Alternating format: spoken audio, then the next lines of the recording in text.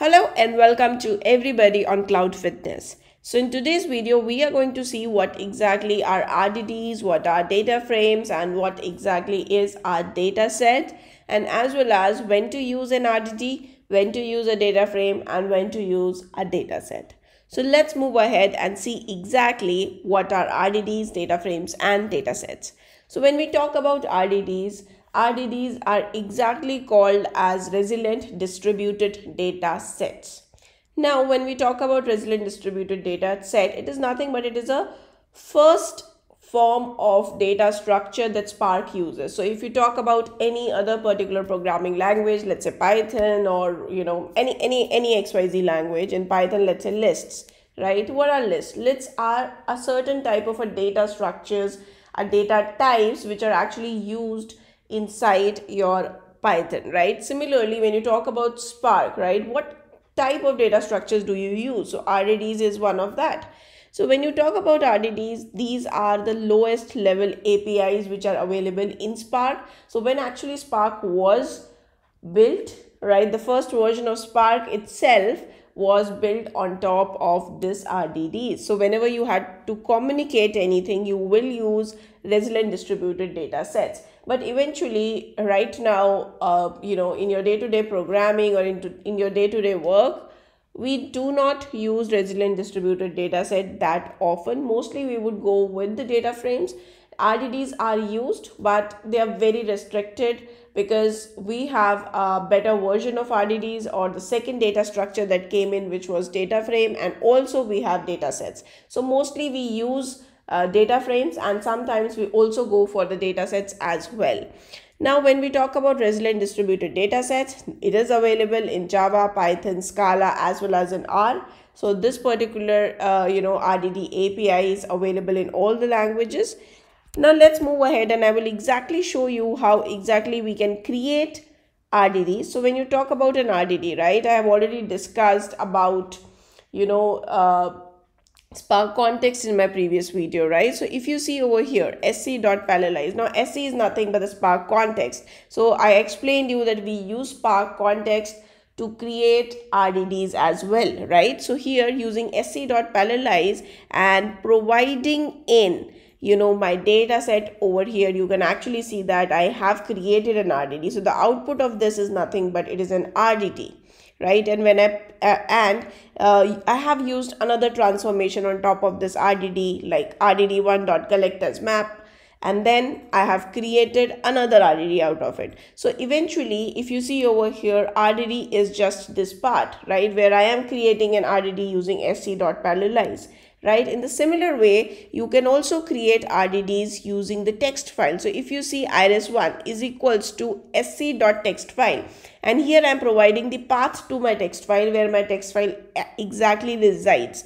So this is nothing but this is again iris1 is again an RDD, and you can see how the data looks like. So eventually, RDDs can be creating using sc.parallelize method, sc.textfile method, and also RDD can be converted to a data frame, which we are going to talk about in a minute, and the data frames can also be converted back to an RDD. So I hope you understand what exactly is an RDD. So if you have any input data set, you load it into an RDD, you load it into a data frame, and all the transformations you apply on top of that particular RDD or a data frame. So this is what your RDD is all about. So when we talk about RDD, we already know that Spark is an in-memory computation, right?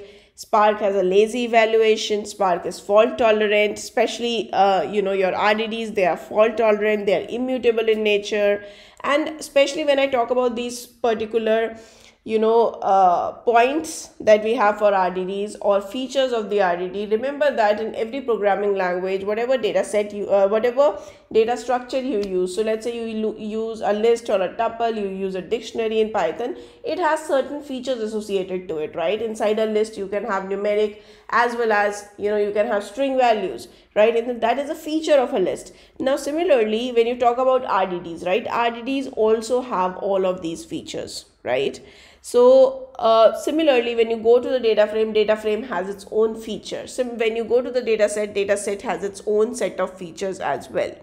Now, when you talk about DataFrames API, right? So DataFrame API came after RDD. It is a little higher level API which internally uses RDD, right? Internally, it is still using RDD, but it is pretty much optimized. So whenever we talk about Spark execution plan, the DAG, creating the physical and the logical plan,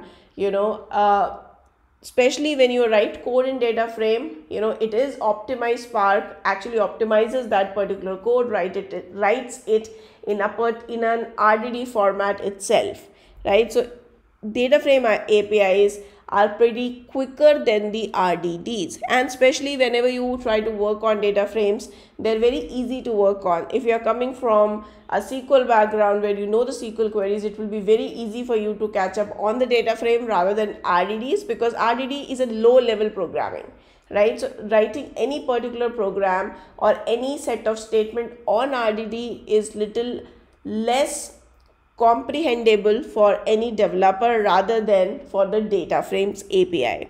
And also the output of the data frame, right, can actually be thought of as a row of data set. Now data set is the third part of it, right? First we discussed RDD, then we have data frame, and the third is a data set. So even data frame, when you talk about this data frame, it can also be thought of as a row of data sets, right? And the data set is the third part that we are going to discuss. Now when you talk about data frames, right, let me show you how do the data frames looks like, how can we create a data frame and all that part. So when you talk about a data frame, the output of a data frame is mostly tabular in structure, right? And whenever I have to write a data as a data frame, you can actually see that I can use Spark API, right? So if you can see spark.read.csv, so if it's a CSV file, I can read it as a CSV. If it's a Parquet file, I can read it as a Parquet file. If it's a JSON file, I can read it as a JSON. And then I can provide my path over here. I can provide my separator. I can provide another options like header option, right? But when you talk about RDDs, in that, okay, I'll come to that part later, but eventually you can actually see that this is how we can create a data frame. You can also create a data frame using Spark context, but here, since we are using Databricks, I already have discussed about Spark context and session in my previous video. So here we can simply use spark.read API to create a data frame. Now the output of this is nothing but it's a data frame, right? And you can actually see this is how the structure of my data frame looks like. When I'm saying header is equals to true, it will actually take the header from my file itself.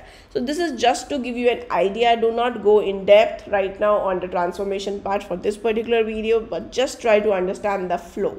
Now when I talk about the data frame, right, this is the data frame that we have got or we have created at the top. You can actually see the output is very tabular in structure. So this is what the data frame is about. It is pretty much tabular in structure. It is easy to understand, right, rather than the output of an RDD, right? So let me go back, and you can actually also understand when we talk about data frames and RDDs, right? Data frames and RDDs, they are pretty much used for processing of the data. And when you talk about data sets, right, data sets are very similar to the data frame. So there is a very little distinction when you talk about data sets and the data frame. Data sets, remember that you can only create data sets in the Java and in Scala. You cannot use Python and SQL for creations of the data set, right? The major difference, although you can put on 10 differences, but the major differences between data set and a data frame is that the data sets are strongly typed. We are going to discuss about this. What does it actually mean, right? Data sets are very type safe. So let me go back and actually show you about the type safe part of the data frames and data sets. So when you talk about data sets, right, I already told you, you cannot do it in Python, right? In Python you cannot use data sets, right? That is the basic nature of the Python as a language. Now when you talk about data set and data frame, since we can use it in Scala, I am putting all the commands over here in Scala so that I can show you the functioning of the data set. So first what I have done is I have created a case class employee where I have given the schema, right? I have given the name as my column, age as my column, ID as a column, and department as a column, and I've also given the data types over here. Now when you talk about EMP data, now this is nothing, this is just the data set that I have, which I want to use to create RDD, which I want to use to create RDD, data frame, as well as data set. Now once I have this data set, right, once I have this data set, what I can do is I can simply say spark.context.make RDD.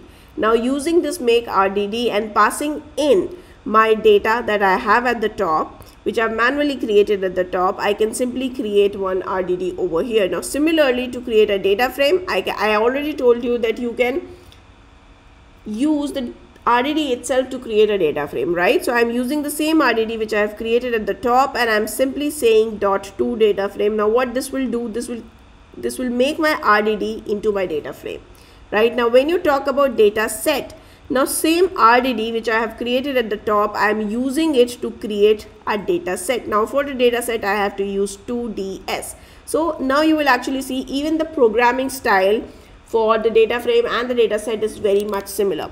So right now, if you see, you have an RDD, you have a data frame, you have a data set, right? You have all three of them. Now let's say I have employee data set, right? This is the data set that I have created over here. Now on top of this data set, I want to apply any transformation, let's say a filter transformation, and this filter transformation is probably on the age column. So let's say I want to filter the employees whose age is greater than 24. Now the moment I run this, right, you can actually see what has happened. I did not get any error. It has, you know, completely understood what the statement is about. It understood that, okay, we have to filter the employee data set where employee age is greater than 24. But when I talk about the data frame, right, now here what I'm doing, I'm using the data frame. I'm simply same operation I'm applying, dot filter, and I'm saying employee age greater than 24. But now where here you see is you get an error over here. It says that the value age is not a member of org.apache.spark.sql.ro. Now what does this mean? This means that the output which is coming from the data frame, right, it is spark.sql.ro, right? Now in this case what has happened is it is not able to recognize the data type. In this case what you have to do is you have to typecast it. When I say you have to typecast it, you actually have to make sure that this knows which data type it is, right? You have to make sure that it is typecasting it. You have to convert it into an integer and then do a comparison. So this is the major difference between your data set and your data frame API as well. So your data set API is type safe. It already knows that, okay, it is an integer data type. I am fine. I understood that your employee.age is an integer, right? But if you see over here, it does not understand this because the type itself is a SQL.row type. Now in this case, what you will do, you are going to make sure that you typecast it, and for that we can actually say that get as integer, and here I am passing my age column and then I am saying greater than 24, and that is when you can actually see that it has not given an error. So this is what your type safe actually means in your data frame and the data set APIs. So this was a major difference, right? And let's go ahead and see exactly few more differences. The data representation between an RDD, data frame, and data set. You have already seen an RDD, right? It is nothing but it is collection of element. When you talk about data frame, it is a tabular collection of element where each element you can describe it as a data set. Now data set in itself is kind of a combination of RDD and the data frame. You can describe it in a tabular structure. Now talking about the type safety, right? I have already discussed the data frame are not type safe. However, RDDs and data sets are actually type safe, right? When you talk about programming language, RDDs and your data frame are pretty much available in Scala, Python, R, as well as in Java. But when you talk about data sets are only available in Java and Scala. whenever you have to read a particular file, right, in case of RDDs, you have to describe the schemas manually. You have to say that, okay, this is my schema, right, and take the schema. But when you talk about data frames and data set, you always have an option to describe your header, to take the schema directly from the file, right? And similarly, when you talk about any kind of operations like aggregation operations, now RDD is the lowest level of programming that is described in Spark. It is little slower in terms of aggregation. So if you have to perform any group bys or windows, RDDs tends to perform little slower than your data frames and your data set, right? Because RDDs uses Java serialization to encode the data, which is very expensive, right? But in case of data frames and data set, there is no need for the Java serialization and encoding, because all the executions are happening on your Java virtual machines, right? So that is why aggregations are little expensive, a little more time consuming on RDDs rather than your data frames and data sets. Now another question that might come to your mind is when to use data frames, when to use RDDs, and when to use data sets. Now a very short answer to that is, typically whenever you're working with a huge unstructured data, right, in that case you might want to use RDDs, right? Whenever you want to have a very good control over the transformation, the actions that you are trying to perform, whenever you want to have a good control of performance and optimization in your hand, in that case as well you can go ahead and use RDDs. Whenever you want whenever you do not have to care about how the data actually looks like, you don't have to worry about the tabular structure of the data. You can easily understand it even without having it in a tabular format. You can go ahead with RDDs, and of course performance wise and the optimization wise it will be slower, because by default Spark does not provide too many optimization methods on RDDs. Now when you talk about data frames, you can go ahead with the data frames. In fact, that is, the data frames are the ones which are used the most. They are very much performance optimal, and you have multiple inbuilt methods. You have multiple optimization techniques which are provided by the Databricks itself to optimize your code when you're writing it via a data frame. In fact, you have the whole DAG scheduler that helps you to optimize your code, right? And whenever you want to represent your data in a tabular structure and you want to have an easy SQL like querying kind of the code representation, in that case you can go ahead with the data frame. Now when you talk about data sets, right, make sure, like, the major point over here is whenever you want to have a highly performance optimal code along with the type safety, right? When type safety is very important, in that case we go ahead with the data sets generally, right? But the data sets, they are not available in Python, right? They are only available when you're working with Spark Scala. So I hope you like this particular video, and thank you so much for being till here. Do remember to like, share and subscribe to my channel.